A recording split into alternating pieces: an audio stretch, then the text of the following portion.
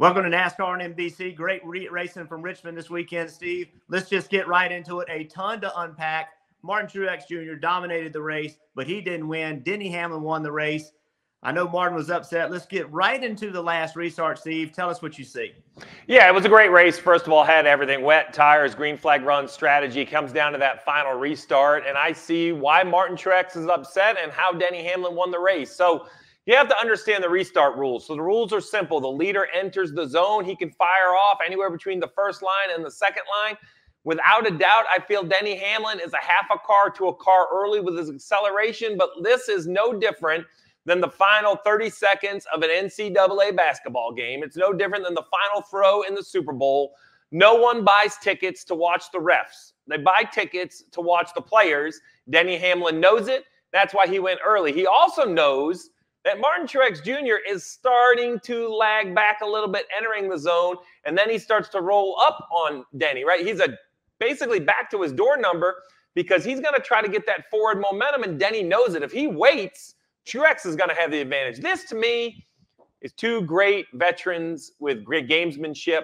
I see why Truex is upset, and that's what I love about Truex because he wants to win the race, but I have no foul on the driver of the 11. I have a little different take. I think the rules are the same no matter what time of the race they are. I think the rules are there for a reason.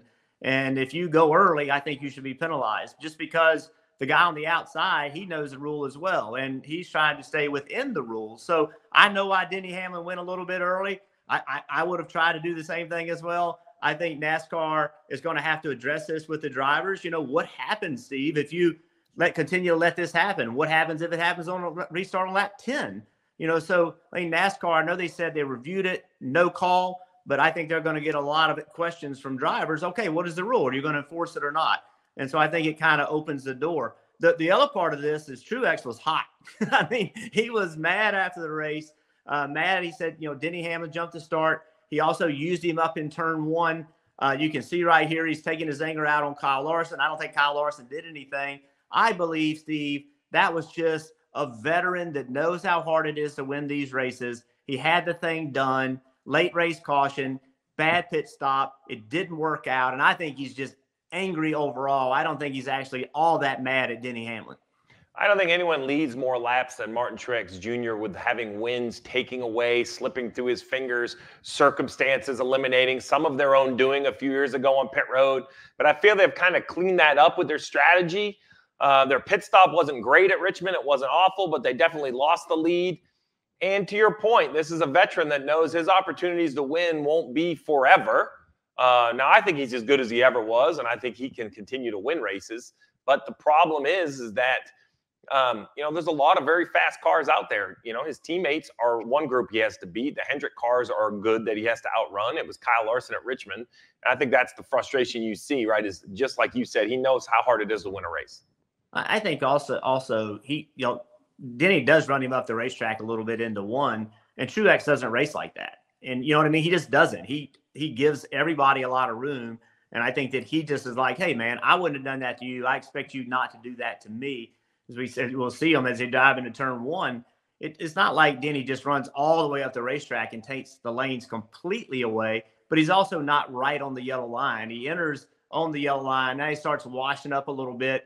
Not, you know, half a lane. You know, that's racing at Richmond. And you know, off of two, used a lot of racetrack. You can see the gain that Logano got right there. That shows you neither one of them got off of turn two very well. But again, I think that's just hard racing for the lead. I don't really see anything wrong with any of that. Yeah, short track racing. I mean, that's what the fans love about it. That's what we're going to see this coming week at Martinsville is, you know, if I need another half a lane, I'm not going to give it up. I'm going to take it from you. That's what makes these short tracks so much so exciting to watch. All right, so what started all this? It was a restart caused by caution. Let's go back and watch this caution. It was a little bit controversial. You see Bubba Wallace gets into Kyle Larson right here. Looks to me like he's spinning out on the front straightaway.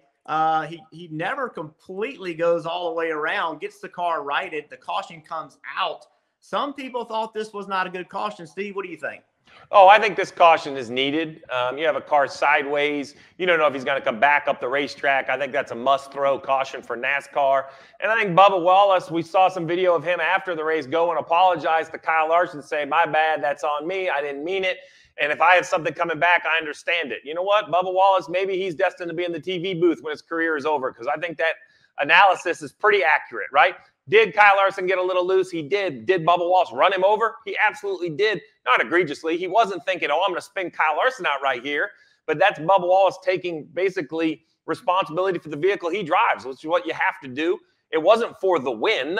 It was farther back in the field. I think they were battling for around 5th. So maybe Bubba thinks, I probably should have given him another foot, try to pass him getting into turn 1.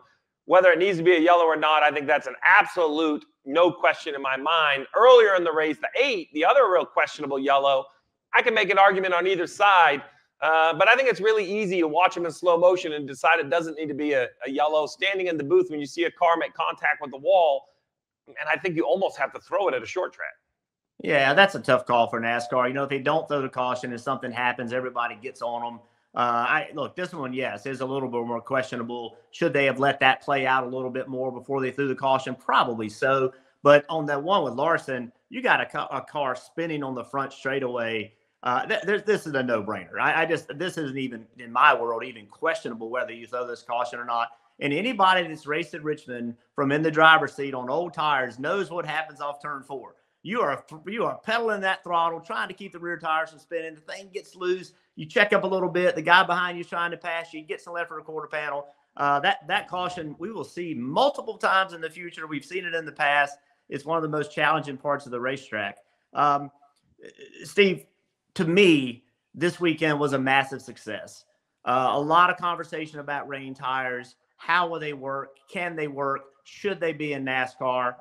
There is no doubt that putting rain tires on to start that race was 100% the right thing to do, and that was a success. We would have sat there for another 30, 45 minutes waiting for the track to dry, at least, and they were able to get it racing, get it going. And you know what we saw? We saw racing. We saw nothing that looked out of the ordinary. It looked like a race. I thought that was a great job by Goodyear and a great job by NASCAR to be pushing to try to get green flags going. I love the rain tires. I'm excited to see where they go. If you go all the way back to when we first saw them at the road course, it was much like what we saw at Richmond. NASCAR decided when they went on, NASCAR decided when they went off, because we had no idea how it was going to look. We jumped the cushion a couple times and went way too much rain where there was no visibility. Everyone had to learn. Now I feel like there's this confidence in how they get applied at the road courses. What we saw at Richmond was really the second attempt, because we've seen them at North Wilkesboro, where we've seen them applied now at a short track that worked marvelously. I think the next steps for me, and it's not right away, but in the future, next year at some point, I would love to see it at the race team's discretion, because I would love to see how many guys thought the track was still too wet when they threw the mandatory yellow, and maybe they would have put wet tires back on. I think that would have been a huge mistake after seeing how fast dries were. I also think that I don't love non-competitive pit stops. I see why, but I would like for something to change in the priority of drying pit road, maybe a reduced pit road speed. Like I said, none of these things are requirements right away, but long-term, those are the next steps I want to see. But overall, as a race fan, to think that it's raining as I'm driving to the racetrack and the rain's supposed to move out, to know I don't have to sit for another 2 or 3 hours and I get to see cars on racetrack, I think is the big win. Evolution, not revolution. And you know, like the evolution of the rain tire in NASCAR after the mistake at Coda, after the mistake at the Roval in the Xfinity race, saying, okay, we want to get these rain tires on, but we're going to proceed with more caution. That, I think, is 100% the right thing to do. I agree with everything you just said. There is a day in our future where it lays on the teams of when they put tires on, slicks versus dries, but we're not there right now. NASCAR needs to help the teams making those decisions. What I will say, Jeff, is not everyone was good on the rain tires. So now if I'm a crew chief and I look at the schedule, specifically the playoffs, we have Martinsville coming this weekend. Well, remember, the second trip to Martinsville couldn't be at a more crucial time in the year trying to decide who makes those championship 4. NASCAR has now drawn the line. If they're willing to do it at Richmond in the spring, I have 100% confidence they would do it at Richmond again. They would do it at Martinsville again. So you can't throw your hands up and be, well, I don't know what it's going to do to my car. This is now one more thing in the long list of many that falls on the responsibility of the race team. You know you will run on wet tires. Now what do you do to your car to make it drive the best? That's just, you know, one more reasons I love being an analyst and not a crew chief anymore. They got a lot of work to do. Well, Steve, you mentioned Martinsville this weekend. It's coming. It's both of our favorite racetracks. Love going up there. When you are a race team, if you look at the weather, I haven't looked at it yet for this weekend, and you show rain, you can't get in your mind, hey, we're going to go up there and sit around a little bit, eat some hot dogs. You can't think about that anymore. You got to start thinking about, okay, we better be prepared. They might drop that green flag. It is a different mindset for everybody, the fans included. If you're a fan and you're in a short track and it's sprinkling a little bit, don't get in the mindset you were in 2 years ago. Hey, we got to sit in our car. You better be ready. You might drop the green flag on this thing. So it's a mind shift for the entire industry, not just the teams. Martinsville this weekend, I can't wait for it.